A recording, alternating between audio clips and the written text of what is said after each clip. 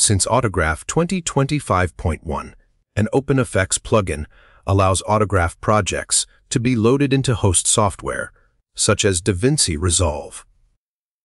The plugin lets you add an effect, a transition, or a generator to a clip by setting parameters in the control panel.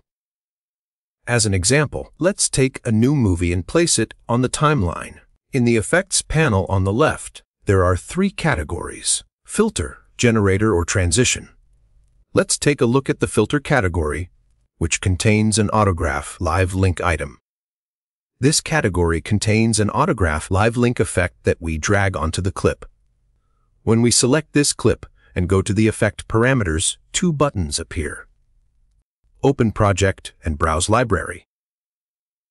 The library contains example templates that can be applied directly to a clip in Resolve.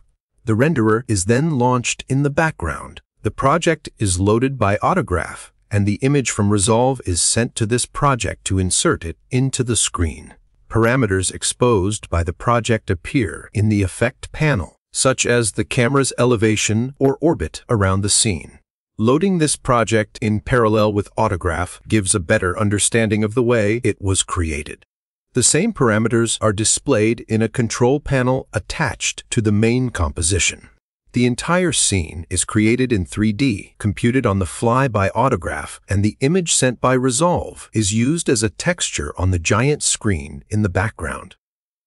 An image type parameter created in the control panel will receive this image sent by Resolve and use it as a texture.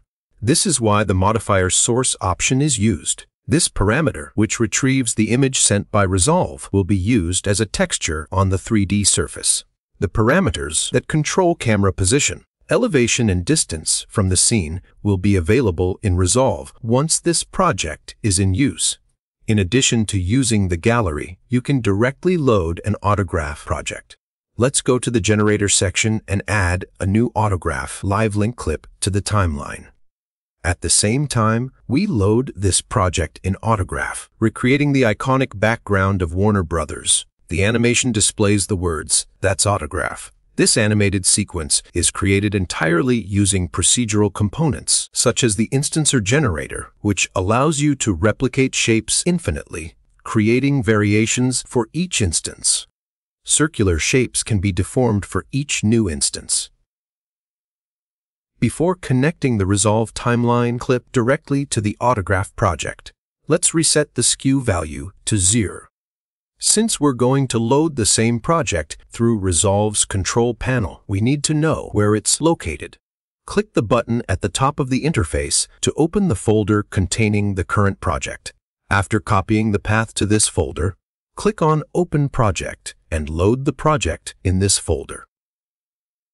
The Autograph render engine is launched in background, and images are rendered directly on the Resolve timeline. Back in Autograph, navigate through the layers to find the text layer and edit its source. After replacing the text with "Hello Resolve," we can play the animation that will be recomputed. Go to the File menu and select Save Project to overwrite the original one. Back in Resolve, the project has now been automatically updated. Now, let's expose a dynamic parameter in the control panel so that we can change the text inside Resolve. Return to Autograph and select the composition that has been defined as the main composition. We add a new control panel to this composition, in which we add parameters. Keeping this composition selected, we navigate in the timeline to the text layer, and more specifically to the source text parameter, which we drag into the control panel to expose it. This control panel can already be used in Autograph by changing the text using this controller. We can even set the current text as the default. Returning to Resolve, we can see that the project has been graphically updated, but the control panel doesn't show the new parameter we've exposed. To do this, we need to click on the Open Project button again and reload the same project in order to update the control panel available in Resolve. We can now change the text and update it by pressing the Enter key. This plugin can also be used in Fusion, which doesn't require you to press the Enter key. An unlimited number of controllers can be added in the same way. Let's select the layer creating the orange background and add a hue shift effect to it. The hue shift angle parameter is used to change the hue of the background in order to define a new color. Right-click on the angle parameter and choose Reveal in Timeline to visualize it without having to search for it. Select the main composition to display its control panel and drag this new parameter to expose it. Select this parameter and press Enter to rename it Color Shift. Return to the File menu and save the project again.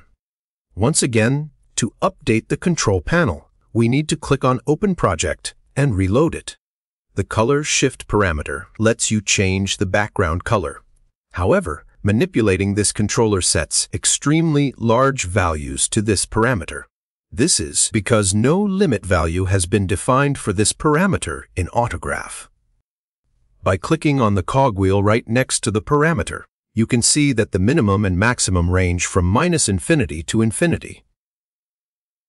Setting a minimum and maximum between -180 and 180 degrees limits the values of this parameter, making the controller less sensitive in Resolve. Once again, we go to the File menu to save the project before reloading it in Resolve to update the control panel. The slider is now less sensitive and can be adjusted between -180 and 180.